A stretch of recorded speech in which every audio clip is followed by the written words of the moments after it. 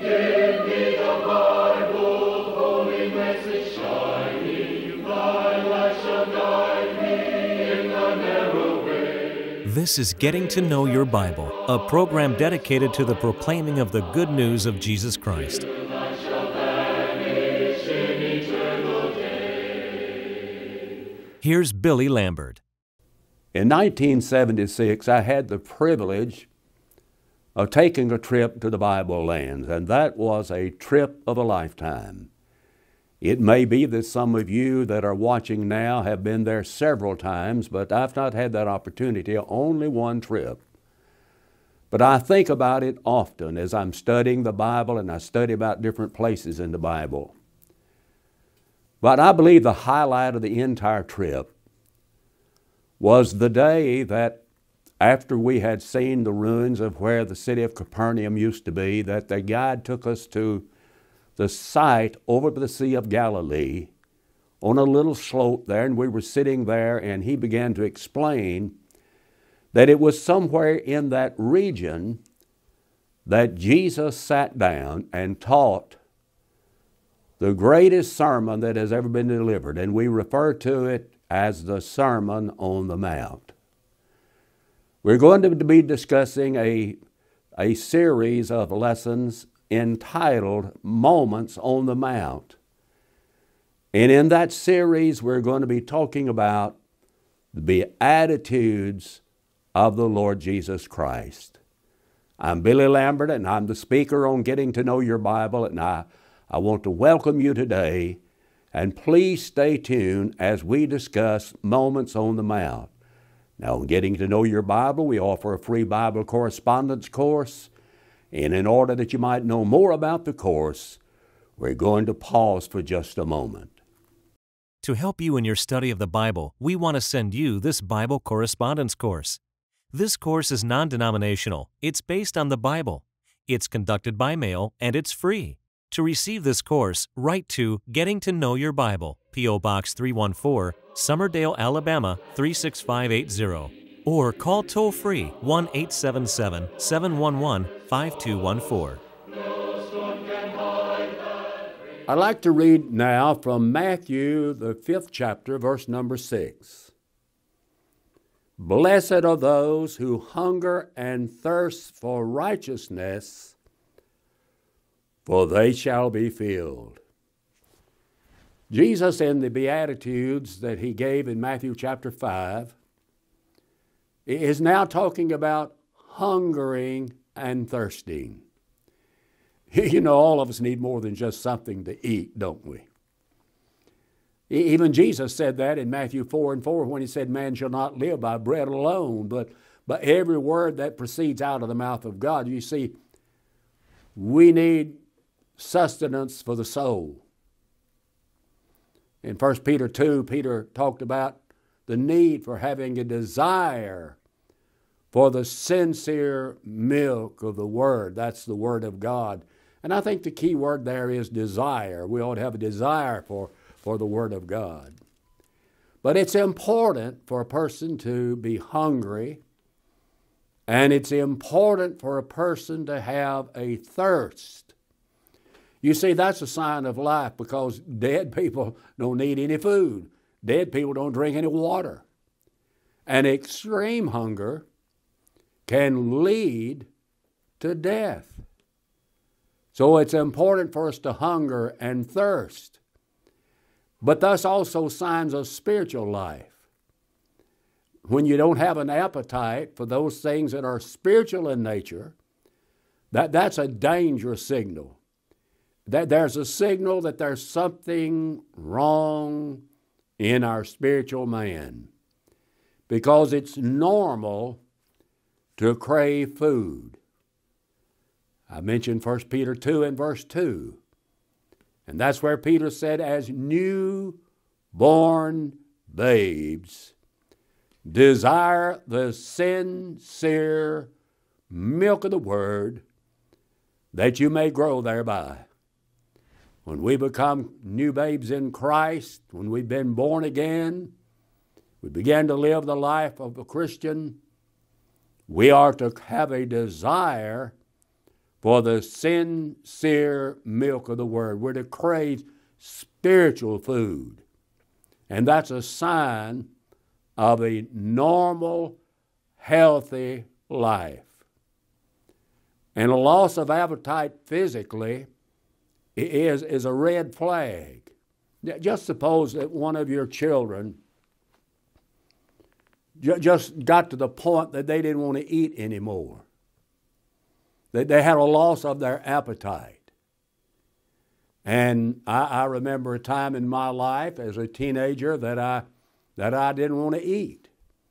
And my parents knew that if I wasn't eating, something had to be wrong, because I had a very good appetite normally. And they took me to the doctor, and sure enough, they found out what was wrong, and it was corrected. And then I began to eat again, and I began to gain weight again, unfortunately, and it's been that way ever since.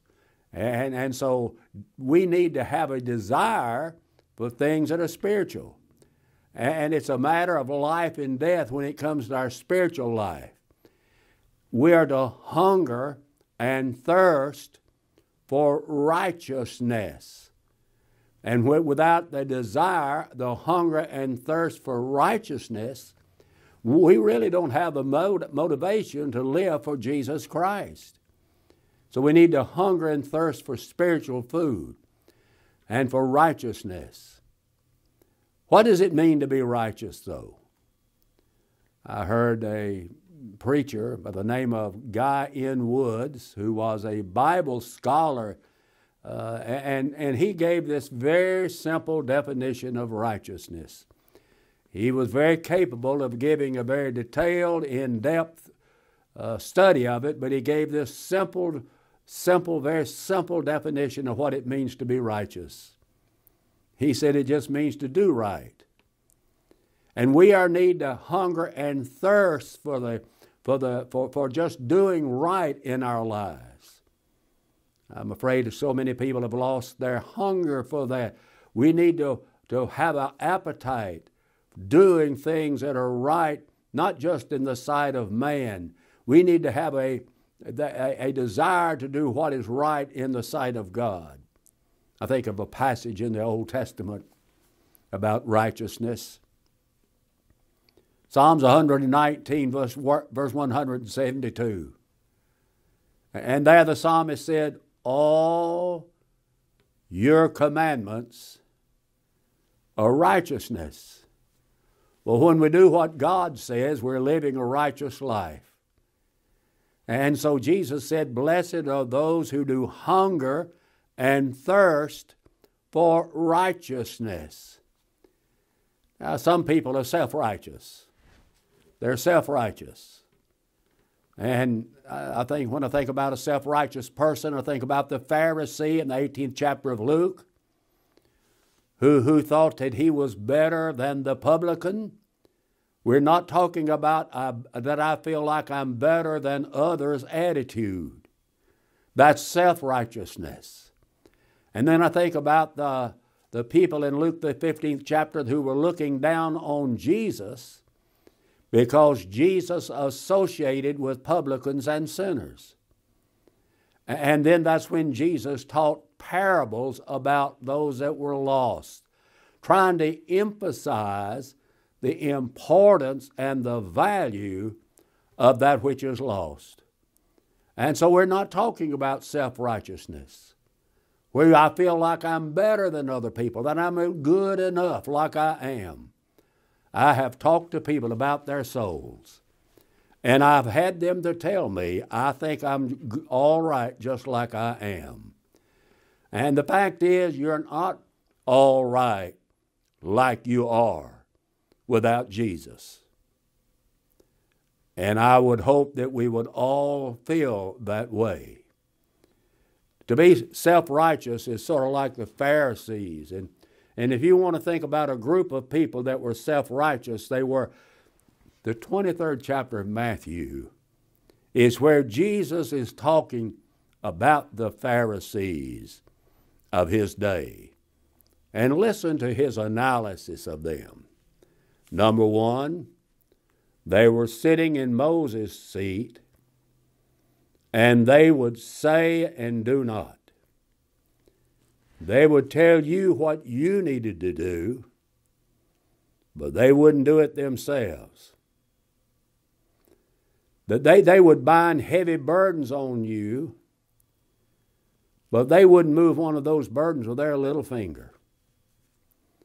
And they were so self-righteous, they loved to have the chief seats.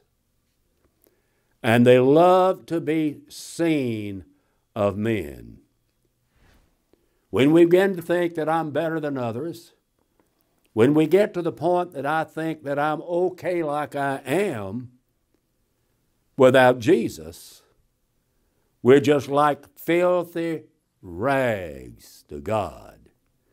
Rags that need to be cleansed with the cleansing blood of Jesus. We're not all right without Jesus. But self-righteousness is not what we're talking about. We're talking about righteousness. And righteousness can be defined as integrity. Integrity. And the best way I know to describe integrity is that it's honesty, being honest about things. Some people have no integrity because it's been proven that they're like the Pharisees. They'll tell you what to do, they won't do it. Or they are dishonest people. They have no integrity. A thief has no integrity. Righteousness is purity. Righteousness is correct thinking.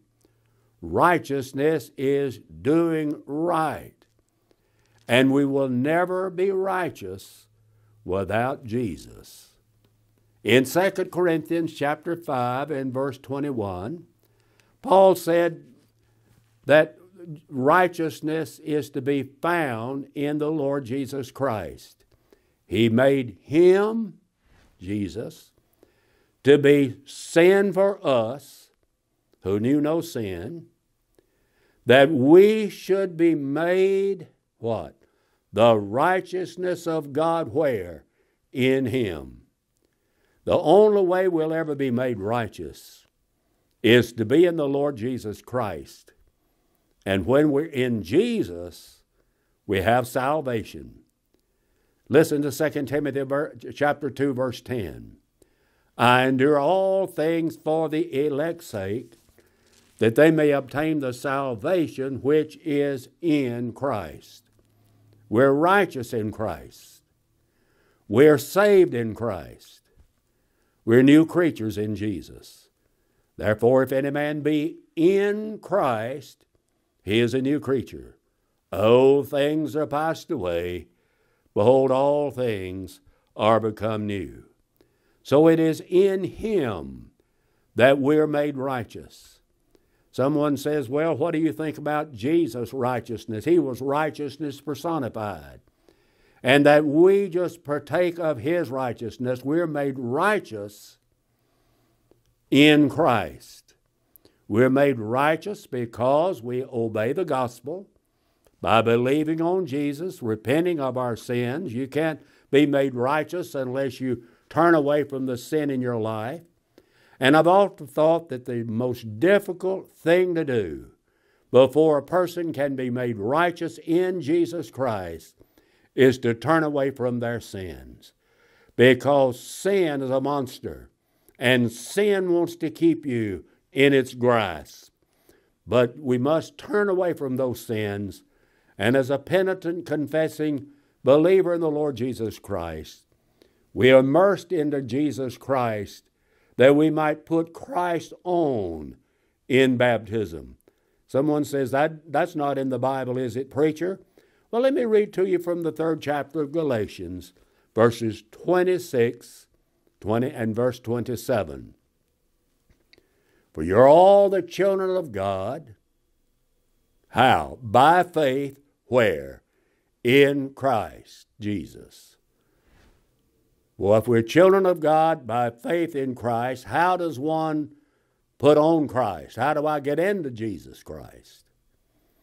For as many of you, this is verse 27, as have been baptized into Christ did put on Christ. So we're made righteous in Christ. We're made righteous because we've been washed in the blood of the Lamb, washed in the blood of the Lord Jesus Christ. In Romans, the 6th chapter, Paul begins that chapter by saying, what shall we say then? Shall we continue in sin that grace may abound? God forbid. How shall we that are dead to sin live any longer therein? Know ye not that so many of us as were baptized into Christ did put on Christ? We put Christ on when we're baptized into Him. Someone says, well, what happens when you're baptized? Well, let's read Acts 22:16. And now why tarriest thou? Arise and be baptized. What happens when you're baptized? And wash away your sins, calling on the name of the Lord. And that's just what the Bible teaches about that matter. I want to know I'm in Jesus Christ. And when I've obeyed Christ by dying to sin, being buried with Christ in baptism, I'm raised to walk in the newness of life. I know that I've been made righteous in Him. Someone says, how do you know that? Well, I call your attention now to Romans chapter 6, verses 17 and 18. But God be thanked that you were the servants of sin. But you've obeyed from the heart that form of doctrine which was delivered you. Being then made free from sin, you became the servants of righteousness. You become the servants of doing what's right. You become the servant of obeying God and not obeying the devil. You became a servant of God Almighty instead of a servant of Satan himself. And when you do that, you obey that form of doctrine. A form of what doctrine? A form of the death and the burial and the resurrection of Christ, but dying to sin, being buried with Jesus in baptism and raised to walk in the newness of life. And then we're made free from sin. Free from sin when? What does Paul say about being made free from sin? He said being then made free from sin. Sin when? When you have obeyed that form of doctrine that was delivered you. And that's what he taught in the first 6 verses of Romans, the 6th chapter. That's when we're made righteous in the Lord Jesus Christ. And so we need to hunger and thirst after that which is right. Now let me tell you some of the marks of the righteous man. First of all, he has the right attitude towards stuff. Or somebody says, what do you mean, Brother Lambert? You know, in America we have so much stuff. We don't have a place to store it all. We have storage buildings in the backyard full of stuff. We go downtown and we rent a storage building so we can put stuff in there that we don't need. We have so much stuff or things. But when you are hungry and thirsting after righteousness, then you have the right attitude toward the things of life. And Jesus said, lay not up for yourselves treasures on earth, where rust does not corrupt, and where moths do not eat, and then thieves do not break through and steal. But you know what Jesus said? Instead of laying up treasure here on this earth, lay up your treasures in heaven.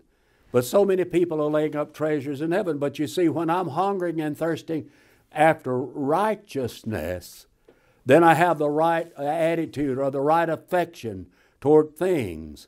And then I have the right master. In Matthew 6:24, Jesus said, no man can serve two masters. Either he will hate the one and love the other, hold the one and despise the other. You cannot serve God and mammon is money. And when we have our desire is to live a right life before God, a righteous life before God, when we're hungering and thirsting for that, then we have a desire to do what is right, and we have the right master. And Jesus is our master. I read it, there's a passage in the 4th chapter of Colossians says that you have a master in heaven. And indeed we do have a master in heaven. And our master's in heaven. And our master is not Satan, because we've broken off a relationship with him. And the only relationship that I have with the devil now is a warring relationship with Satan. I'm hungering and thirsting to do what's right in God's sight. And to be filled with that desire, we've got to hunger and thirst for certain things. To hunger and thirst after righteousness. I need to hunger and thirst for the presence of God in my life. Do you believe that God is present in your life? Well, the Lord said in Hebrews 13, I will never leave you. I will never forsake you. Now, we've been going through some difficult times. Many of you have had to stay confined to quarters, so to speak, for a long time. And some of you may be confined now to a hospital bed.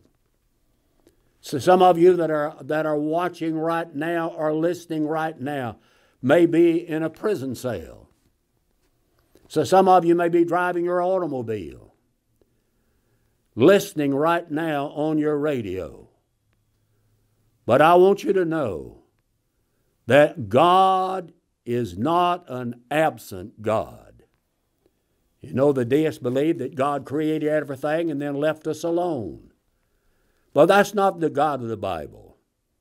When Moses took over the reins of leadership, Joshua took over the reins of leadership after the death of Moses, he may have been wondering, am I up to the task? But in Joshua chapter 1 and verse 5, this is what the Lord told Joshua. As I was Moses, I will be with thee. And I will never leave thee. I will never forsake thee. And that's the God of the Bible. A never failing God and a God who never forsakes us. Listen to Hebrews again. I will never leave you. I will never forsake you. And when we have problems, God is there to help us through all of those problems. We've got to ask for help. In 1 Peter 5 and 7, the Bible says, casting all of your care on him. For he cares for you. And you just keep on casting.